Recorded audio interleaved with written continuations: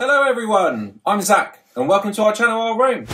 If you're new here, make sure to subscribe and click the bell notification so you can be notified as and when we upload new content. So as I'm sure you've already seen by the title of this video, today I'm going to be looking at taking out the ECU for the airbag or SRS system as we have an issue with our airbag. And I thought that we had resolved the issue by a garage turning off the light via diagnostics, but unfortunately it's come back on, which has absolutely confirmed to us we have the dreaded internal error on our ECU and it needs to be repaired. So traditionally you've got a couple of options. One is that you can go to a Citroen dealer and you can pay an arm and a leg to get it replaced, or you can buy a second-hand one, so you can take a risk on that, and then you can go get it programmed by Citroen at a cost. Again, I think it's around about £100. I know you can. It ranges from about £70 to £100. They will then introduce that new ECU to your van, and fingers crossed that will then work and you don't develop this fault later on.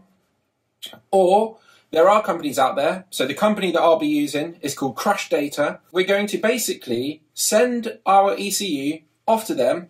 They will then repair the internal error, which is well known in these vehicles. So that's Fiat Ducatos, Peugeot Boxers, Citroen Relays or Citroen Jumper if you live in Europe, and the Ram ProMaster. They all suffer from this issue where the voltage is allowed to drop below a certain threshold, and essentially it impacts the ECU and it develops this fault and it needs to be repaired. So we're going to send it off to Crash Data. They're going to do a repair on it. I feel like this is a much cheaper option for us.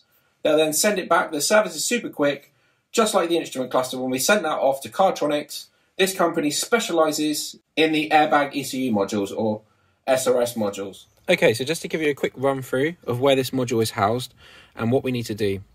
So first thing you want to do is remove this flap here, or door if you like, and we need to disconnect the negative terminal on the battery. Now you need to do this when you're working on electrics in a van, but more importantly when you do anything to do with the airbag, you need to make sure that that's disconnected. So I'm going to go ahead and disconnect that now, and the way you do that is you take this lever here, you push that to the side, and then the whole thing pulls up, and you want to tuck it out of the way just to make sure you don't get an accidental connection when you're working on the van. I'd just like to point out here that this part here is the actual ECU for the airbag. So what we're going to have to do, I'll pop the camera under here, you'll see that in order to get to the back nut, shall I say, the easiest way to do this is to basically remove the screw here, and there's another one across there. Take out this piece of plastic, and that should give us better access to be able to remove this module and then get that sent off. I want to show you that these screws here are just standard crosshead screws. So you remove those with a crosshead screwdriver, and there's the second one there. So go ahead and do that now. So I've just removed those screws. Here they are, and make sure to pop them somewhere safe so they don't get lost. So once we've done that, all we need to do is take this piece of plastic here, there's a flap at the back here, just pull that to get around this angle. Give that a pull in the middle first.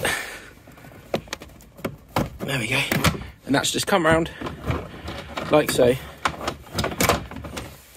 Just move that out the way. There we go, like so.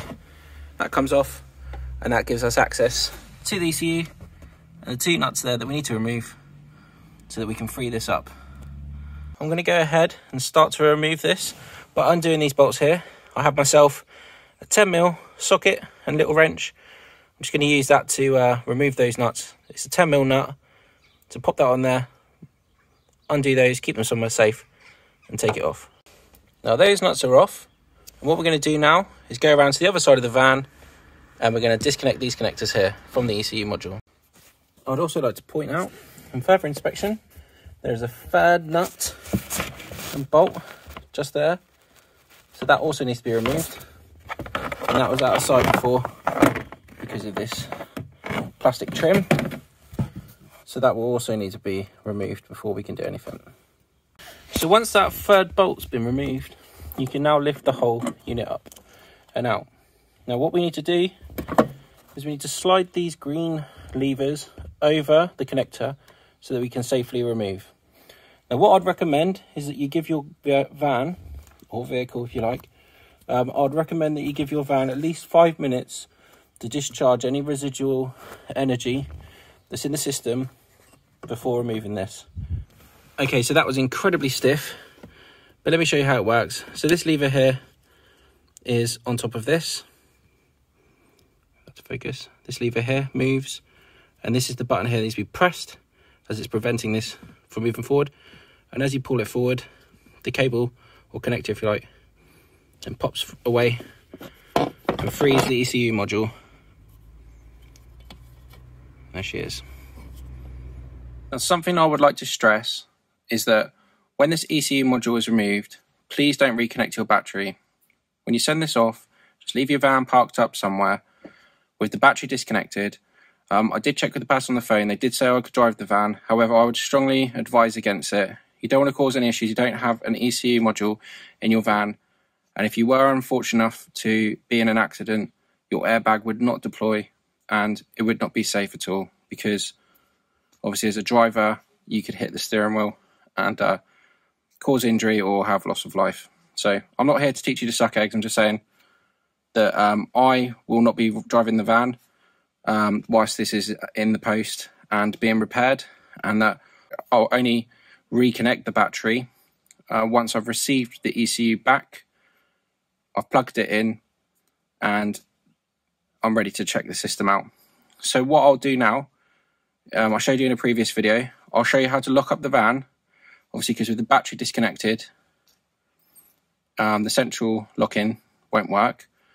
It isn't an issue for the driver's door, as that has an actual key lock on the door, but it is an issue for the passenger door.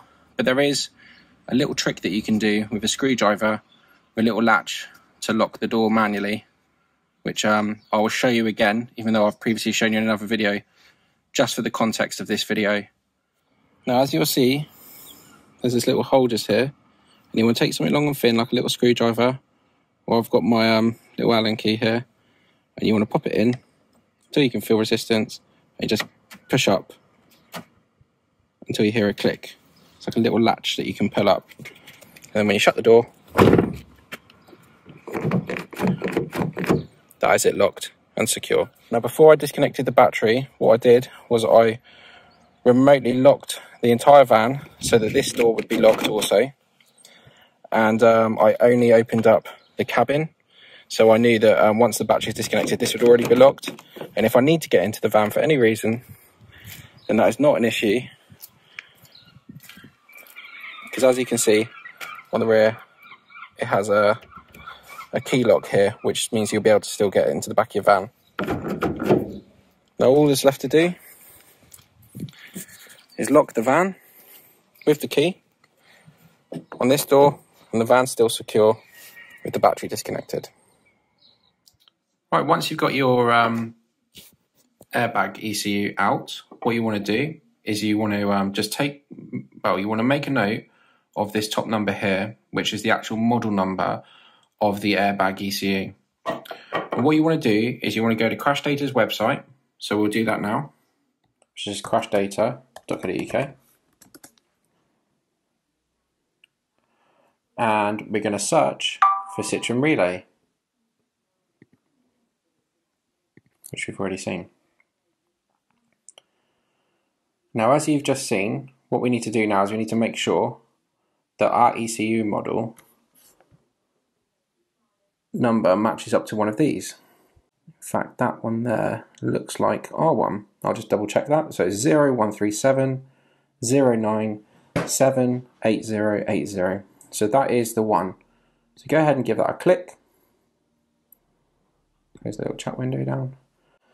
And as it says, it's £60. So it's £72, including VAT, and you go ahead and add it to cart. And also, if you read here, it says, we can also repair your module if it has an internal error commonly caused by a flat battery.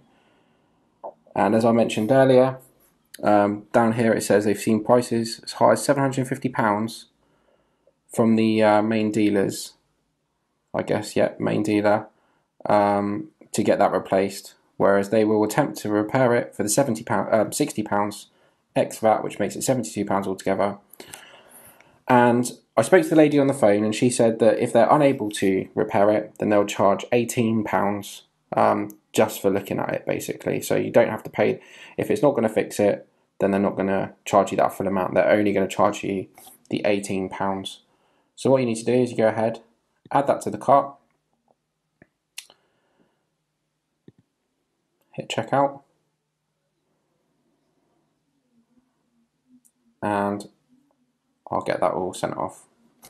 Okay, so I've booked it and I've just received my email, essentially just to say that the money's all gone through.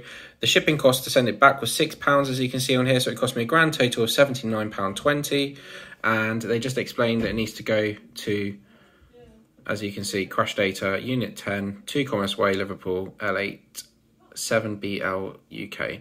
So I just need to whack it in a jiffy bag. Here it is. It needs to go into like a protected envelope, and we'll send that off.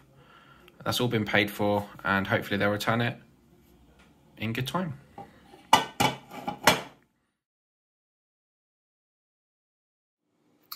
Hey everyone. So those videos that I recorded were actually from Wednesday. So fast forward in time now. We're currently sitting on Monday, and I finally received the product back. There was a little bit of a situation with Royal Mail. As you can see, some time has gone. I'm sporting a magician's beard as part of my lockdown, one of my many lockdown looks. So apologies if I look very different. I've got my glasses on today. So essentially the device was faulty, and the most common cause for the type of error code that I had was that the circuit board had been damaged. Now that can happen due to multiple things. One of the leading causes of that is the device, the van itself being jump started incorrectly, and it can actually fry the circuit board on the Airbag ECU itself. Another way that this happens is through corrosion, and I did see a tiny little bit of corrosion on the pins on the inside, and they've actually sent photos back to me to show me. Now, as you know, it can be quite expensive to replace these parts, and I have had to have a replacement. However, Crash Data had a couple of what they call donor modules, which they were then able to put what they call the proxy alignment. So that essentially is the coding aspect of the ECU. They take that from the old one and they put it onto the new one.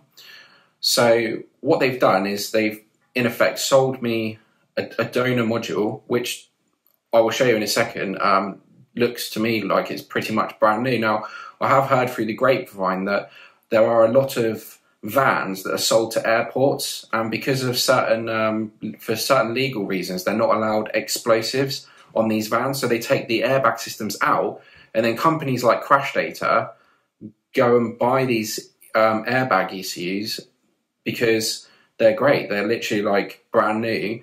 So the one I have, because I have checked it already, is from 2012, but it looks completely new.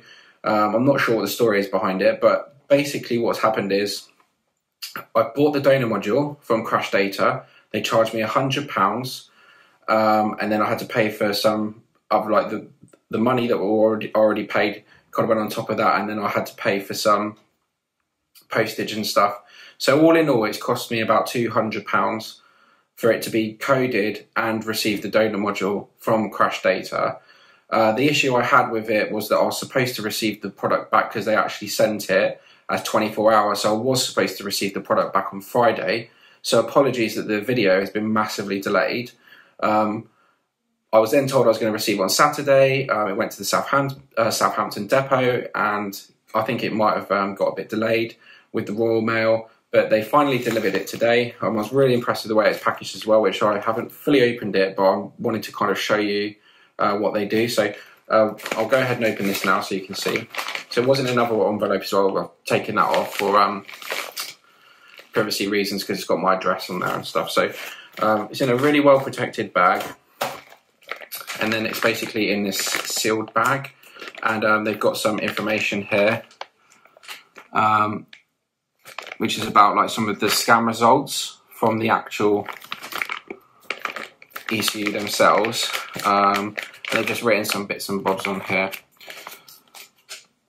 So this, I think, was the scan results for my one, which is just, sorry.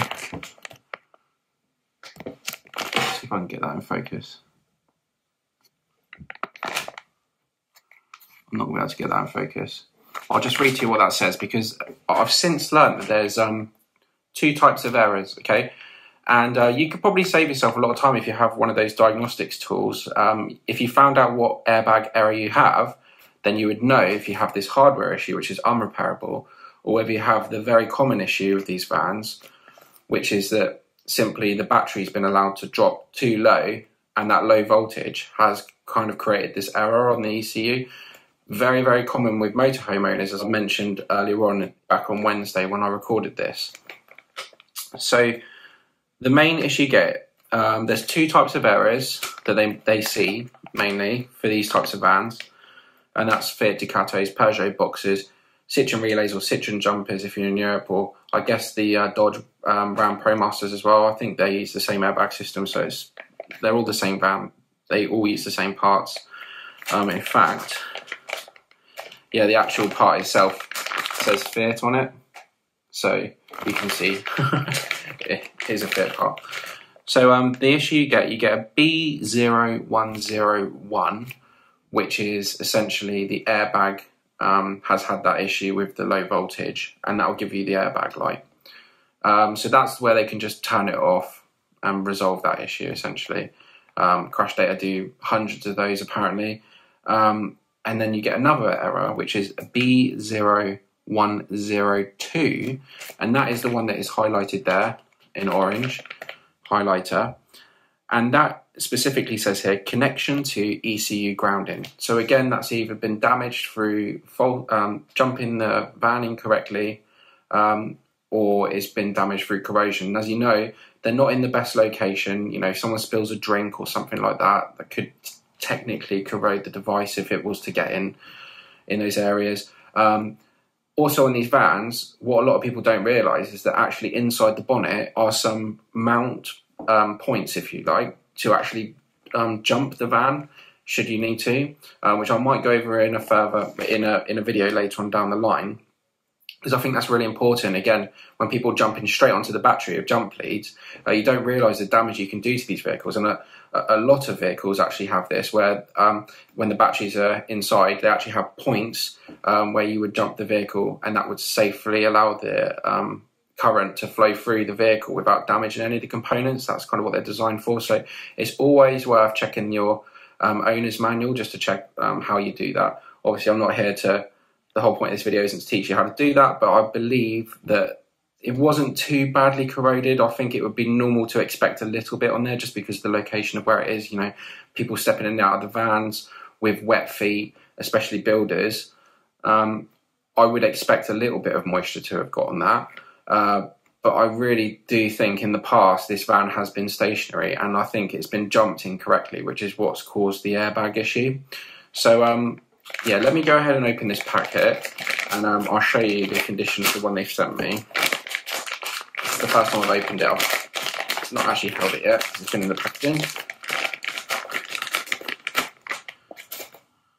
So here it is. As you can see, it's in really good condition, much better condition than the one that I had originally that was all rubbed off.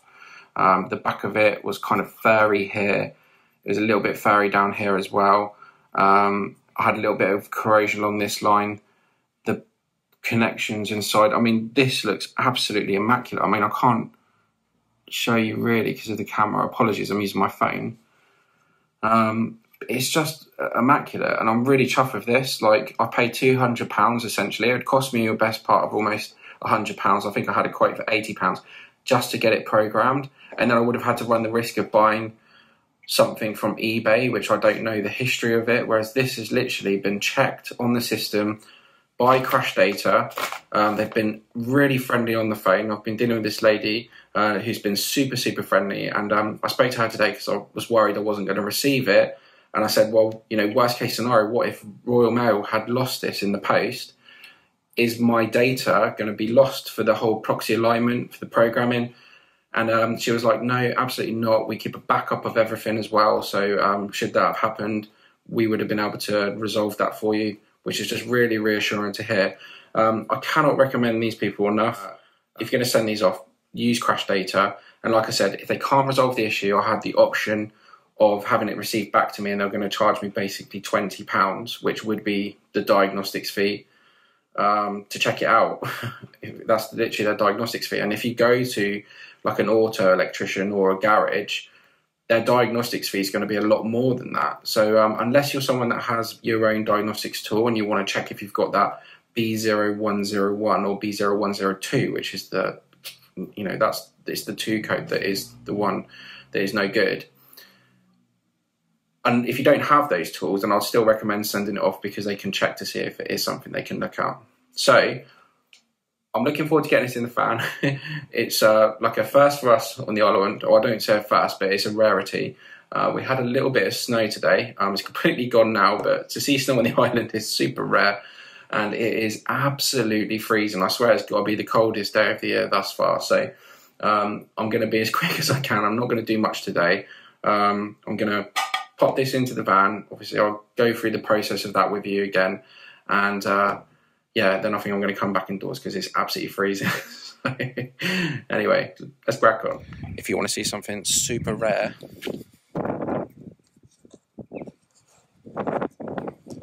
Isle of Wight snow. It's so rare. Oh, it's that cold here.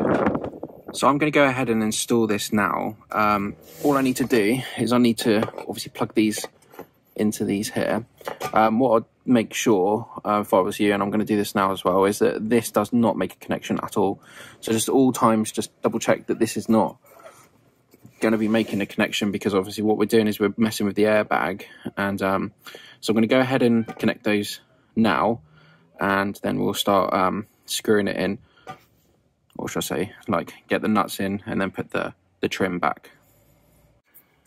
Now, as you push these in, when you actually squeeze it into the ECU, these actually rock back on their own.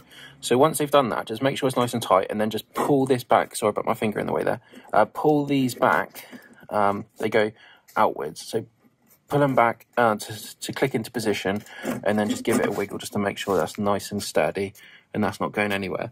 Then what you want to do is put the device onto its mounting points, like so. Then get those nuts on top of those points there. It's a 10mm, so I'm going to use a 10mm socket just to make sure that they're going to be nice and tight and that's not going to go anywhere.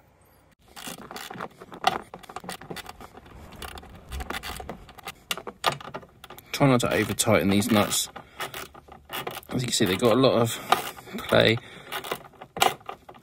once you've got the ratchet on there. I made it as tight as I could with my fingers first, and just tighten up with these.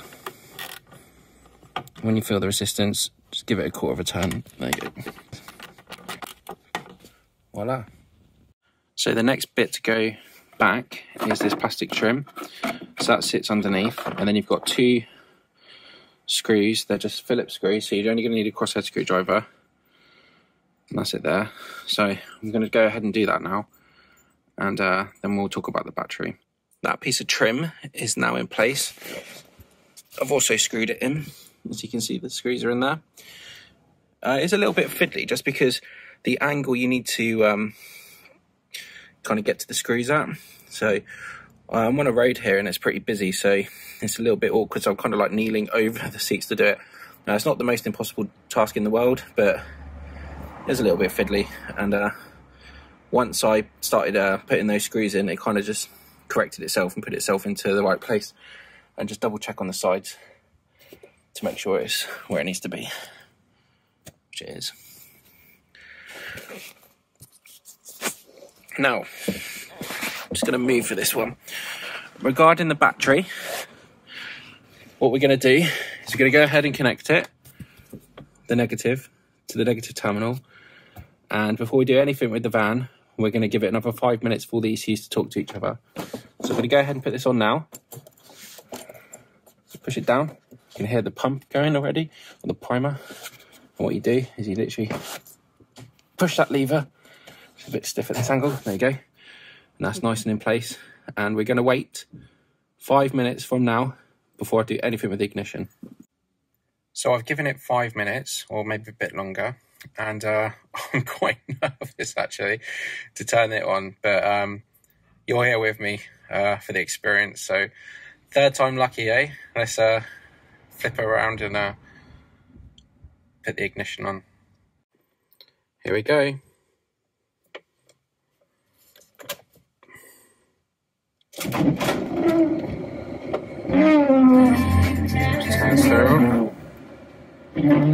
The airbag light has gone out.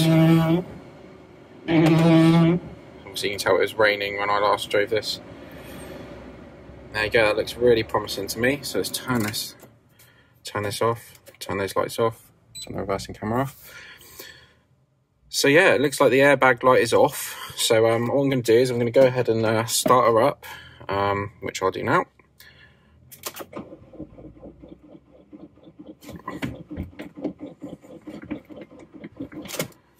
It looks like we have a flat battery.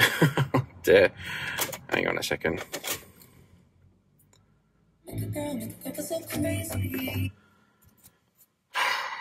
It's never easy, is it?